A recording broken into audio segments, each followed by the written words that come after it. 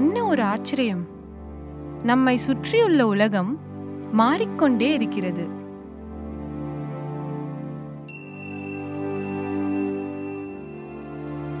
ஆனால் உண்மையில் நம்மால் மாற முடியுமா?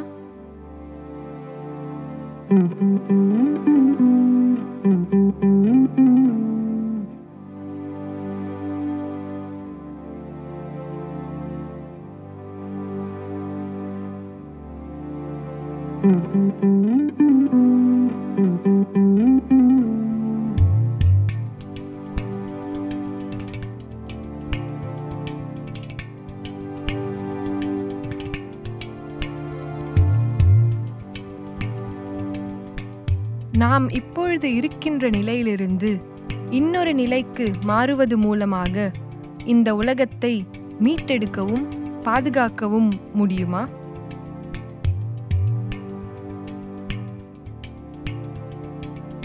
இந்த வாழ்க்கையே ஒரு மாற்றம்தான். ஓர் நிலையிலிருந்து மற்றொரு நிலைக்கு மாறுவதுதான்.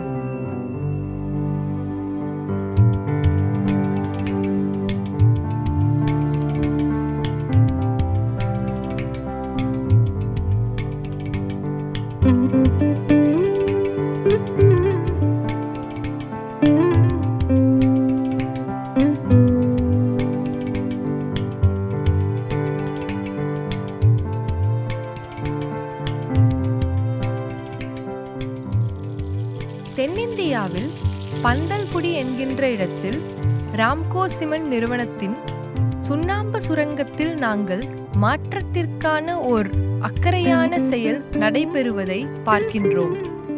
சுற்றுப்புற சூழல் சமநிலை மற்றும் மறுசீரமைப்பை நோக்கி ஓர் படி எடுத்து வைக்கப்பட்டிருக்கிறது.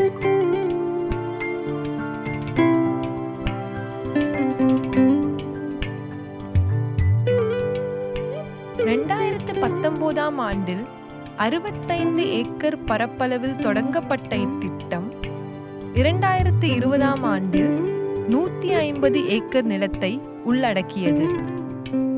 2020 ஆண்டிற்குள் இப்பகுதியில் 800 ஏக்கருக்கும் அதிகமான ஏற்கனவே சுரங்கப்பணி நடைபெற்று புறக்கணிக்கப்பட்ட பகுதிகளை இத்திட்டம் உள்ளாக்கும் என்று நம்புகிறோம். இதுவரை 2 லட்சத்திற்கும் மேற்பட்ட மரங்களும் புதர் செடிகளும் நடப்பட்டுள்ளன. இத்திட்டம் முடிந்ததும் இங்கு சுமார் 10 லட்சம் மரங்களும் புதர் செடிகளும் நடப்பட்டிருக்கும்.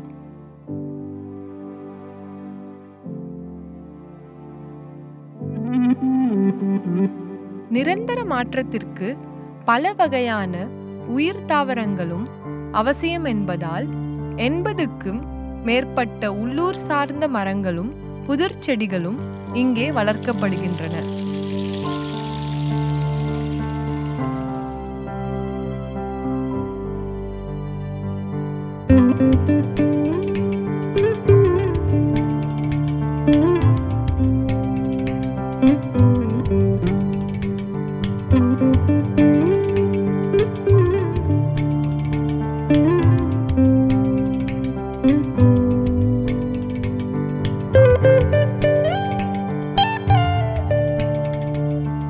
வாழ்க்கை என்பது மாற்றம் பற்றியது. இயற்கை அடுத்தடுத்த மாற்றத்திற்கு உட்படுத்தப்பட்டுள்ளது.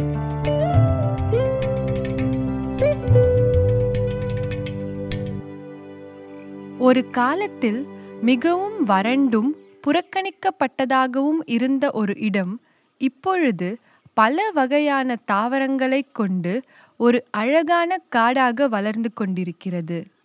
இது அதிசயமாக இல்லையா? பறவைகள், பட்டாம்பூச்சிகள் மற்றும் பிற விலங்குகள் நிறைந்து காணப்படுகின்றன. நாம் மேலும் மேலும் இந்த உலகத்தில் தொடர்ந்து ஒரு உயிரினமாக வாழ வேண்டுமென்றால் சமநிலையோடு கொண்ட வாழிடமாக இந்த உலகத்தை வைத்திருக்க வேண்டுமென்றால் சுற்றுச்சூழலோடு நம்மோட அணுகுமுறை எப்படி இருக்கின்றது என்பதில் ஒரு மாற்றம் கொண்டு வருவது அவசியம்.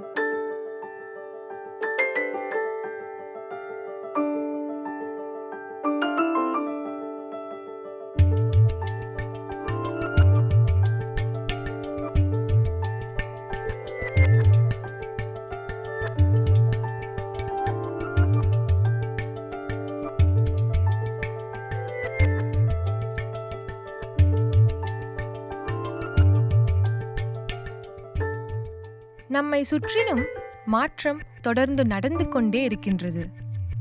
நாம் கவனத்தோடு விழிப்புணர்வுடன் பங்கேற்கின்றோமோ இல்லையோ, மாற்றம் நிகழ்ந்து கொண்டே இருக்கின்றது.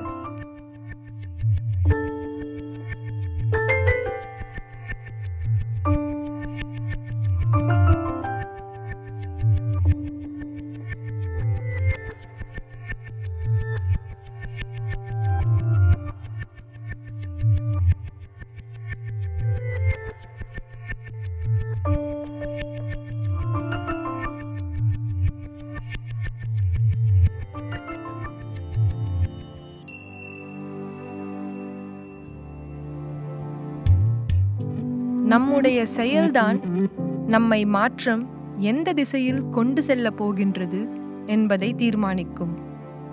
இதில் நமக்கு புரிதல் ஏற்பட்டால் அது ஒரு மிகப்பெரிய உணர்தலாக இருக்கும்.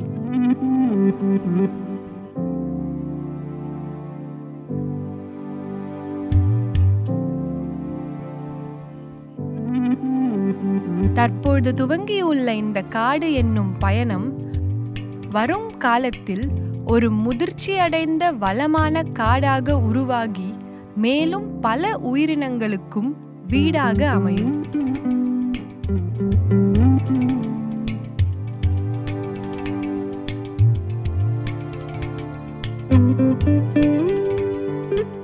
இயற்கை செயல்படும் விதத்தை போலவே இக்காடுகளை வளர்ப்பதென்பது ஒரு மெதுவான செயல்முறையே.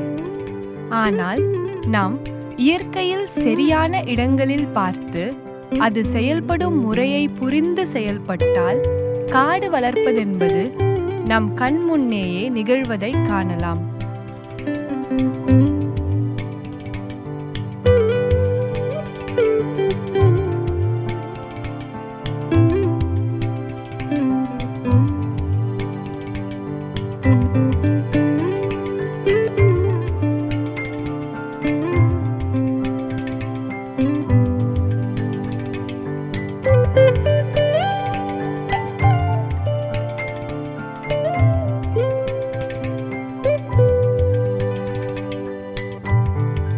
நம் கண்ணுக்கு முன்னால் இருக்கின்ற பொருட்களையும் நம்மை சுற்றியுள்ள இந்த உலகத்தையும் நாம் எப்படி பார்க்கின்றோம் என்பதை பொறுத்துதான் வாய்ப்புகள் வரும். ஒவ்வொரு வருடமும் குறைந்த அறுவடையை தரும் அளவிற்கு தரிசு நிலம் சாத்தியமற்ற நிலம்னா இந்த மாதிரியான தரம் குன்றிய நிலத்தை தான் நம்மால் உருவாக்க முடியுமா? இல்லையென்றால் உயிரினங்கள் வாழ்வதற்கு ஏதுவான தனித்துவம் கொண்ட பல சாத்தியங்களை வெளிப்படுத்தக்கூடிய பசுமையான ஒரு பூமியாக நாம் இதை மாற்ற முடியும். இங்கு உயிரினங்கள் பெருங்கூட்டமாக வாழவும் வளரவும் சாத்தியங்கள் நிறைந்து காணப்படுகின்றன.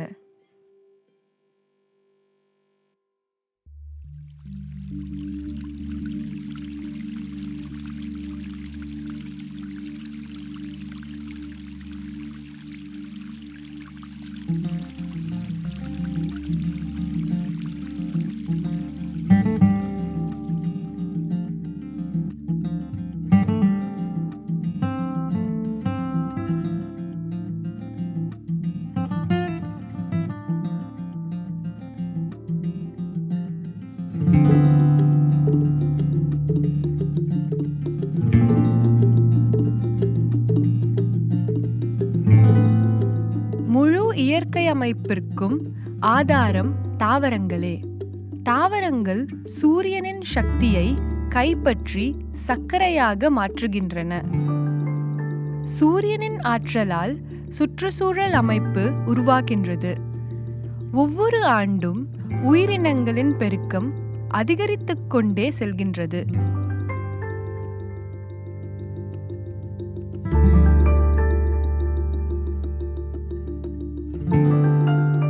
தாவரங்கள், விலங்குகள் மற்றும் பூஞ்சைகள் ஒன்றோடு ஒன்று கொண்டுள்ள தொடர்பு காடுகளை மேலும் செழிப்பானதாக வளர செய்கின்றன. விலங்குகள் தாவரங்களுடன் தொடர்பு கொள்கின்றன. விலங்குகள் தாவரங்களின் மகரந்த சேர்க்கைக்கும் விதை சிதறலுக்கும் ஒரு விதை காப்பானாகவும் செயல்படுகின்றன. சில விலங்குகள் தாவரங்களை உணவாக உட்கொண்டு ஆற்றலை பெற்றுக்கொள்கின்றன. மேலும் தன்னை சார்ந்த விலங்குகளுக்கும் அவ்வாற்றலை பகிர்ந்து கொள்கின்றன. மேலும் சில விலங்குகள் மற்ற விலங்குகளையும் இரையாக உண்ணுகின்றன.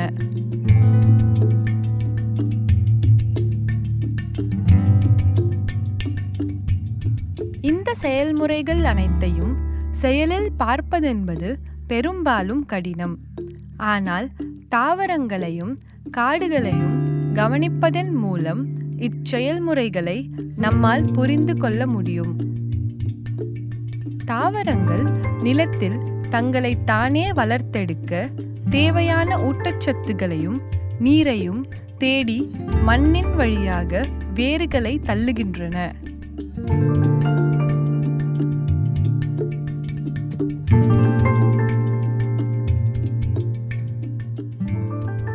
அவற்றின் இலைகளும் கிளைகளும் சூரிய ஆற்றலை நோக்கி வளர்ந்து மற்ற தாவரங்களுடன் போட்டியிடுகின்றன.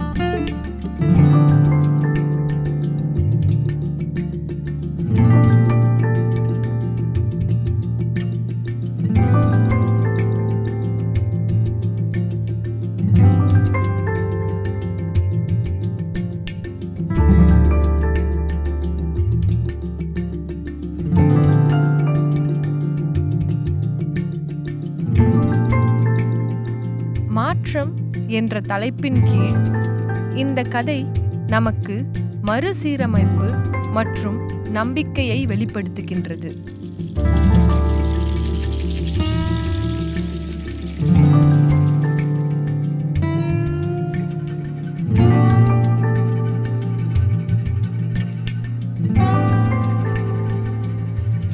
எங்களுக்கு இத்திட்டத்தை செயல்படுத்துவதற்கான ஆர்வம் இங்கிருந்த நிலத்தையும் மற்றும் உள்ளூர் பகுதியில் உள்ள பூர்வீக தாவரங்களையும் கவனித்ததின் காரணமாகவே வந்தது.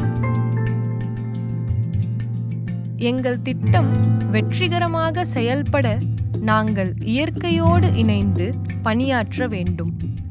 இயற்கையில் இருக்கும் தீர்வுகளை புரிந்து கொள்ள வேண்டும். மேலும் உள்ளூர் சுற்றுச்சூழலுக்கு ஏற்றவாறு பல தலைமுறைகளாக இங்கே வளர்ந்து வரும் தாவரங்களை வளர்க்க வேண்டும்.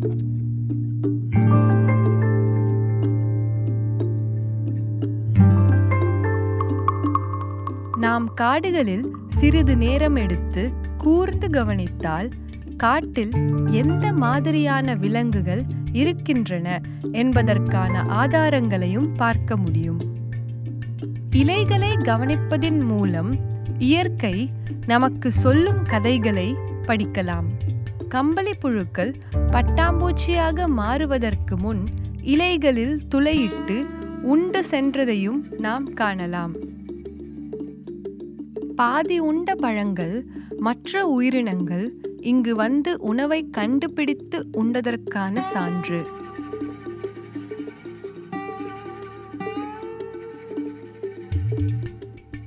புல் தரைகளை நாம் கவனிப்பதன் மூலம் இங்கு முயல்களும் மயில்களும் வந்து சென்றதற்கான அடையாளங்களை நாம் காணலாம்.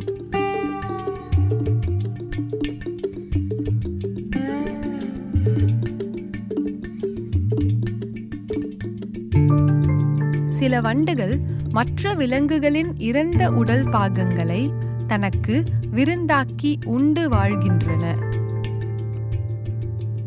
அடர்ந்த காடுகளின் சில மறைவான இடங்களில் இரவில் வேட்டையாடும் பறவைகளால் உண்டு மிஞ்சிய சிறிய விலங்குகளின் உடல் பாகங்களை நாம் காணலாம்.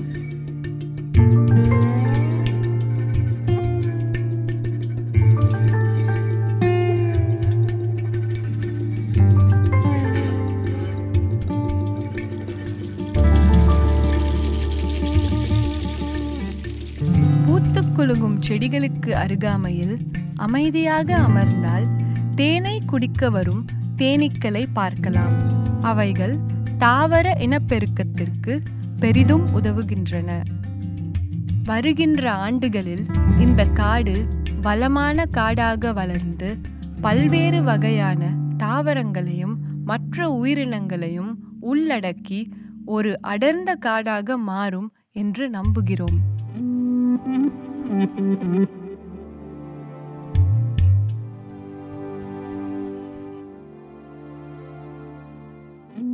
இந்த காடு வளர்ப்பு வேலையைத்தான் நாம் தொடங்க வேண்டும். நம்முடைய சக்தியையும் உடல் உழைப்பையும் இந்த செயலுக்கு நாம் அர்ப்பணிக்க வேண்டும். அதன் பிறகு ஒரு குறிப்பிட்ட காலத்தில் இயற்கையின் ஒருங்கிணைந்த செயல்முறைகள் வெளிப்பட்டு இந்த காடு மனிதனின் உதவியின்றி தானாகவே வளரும்.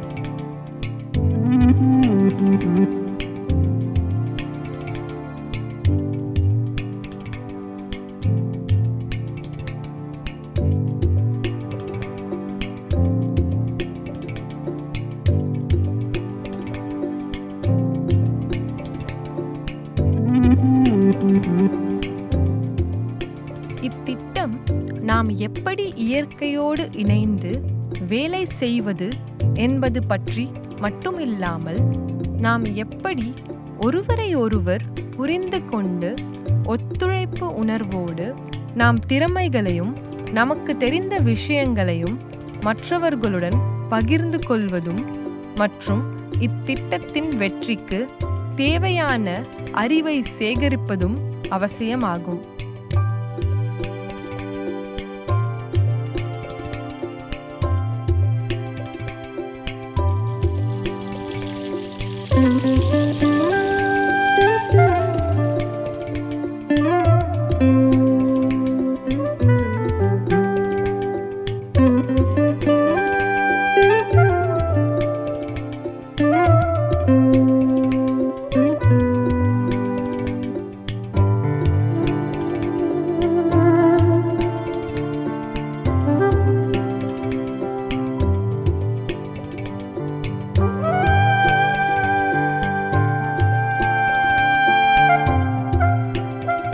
இந்த திட்டத்தை பார்ப்பதற்கு வரும் அடுத்த தலைமுறையினருடன் சுற்றுச்சூழல் மறுசீரமைப்பின் செயல்முறைகளை மற்றும் அதனை செயல்படுத்துவதற்குரிய அறிவு சார்ந்த விஷயங்களையும் பகிர்ந்து கொள்ள முடியும் என்று நம்புகிறோம்.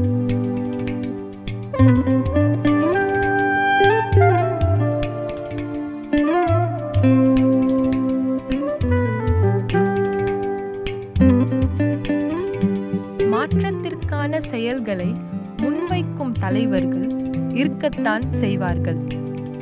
தனி நபர்களாகிய நாம் தான் மாற்றத்தை தேர்வு செய்ய வேண்டும். மேலும் நம்முடைய செயல்களை நாமே கூர்ந்து கவனிப்பதின் மூலம் விழிப்புணர்வுடன் நாம் மாற்றத்திற்கான செயல்களை ஈடுபட முடியும். இதற்கான ஒரு வழி என்னவென்றால், நம்மை சுற்றியுள்ள இயற்கையையும் சுற்றுச்சூழலையும் புரிந்து கொள்ள நிறைய மக்களுக்கு பயிற்சி அளிப்பதின் மூலம் அவர்களுக்கும் தங்களை சுற்றுச்சூழல் சார்ந்த செயல்களில் ஈடுபடுத்தி அடுத்த கட்ட முயற்சிகளையும் திட்டங்களையும் உருவாக்க முடியும். ராம்கோ நிறுவனம் செயல்படுத்தும் ஒரே சுற்றுச்சூழல் மறுசீரமைப்பு திட்டம் இதுவென்றாலும், அவர்கள் ஈடுபடும் ஒவ்வொரு இடத்திலும் இது போன்ற இயற்கை மறுசீரமைப்பு திட்டத்தை உருவாக்குவதே அவர்களுடைய விருப்பமாக உள்ளது.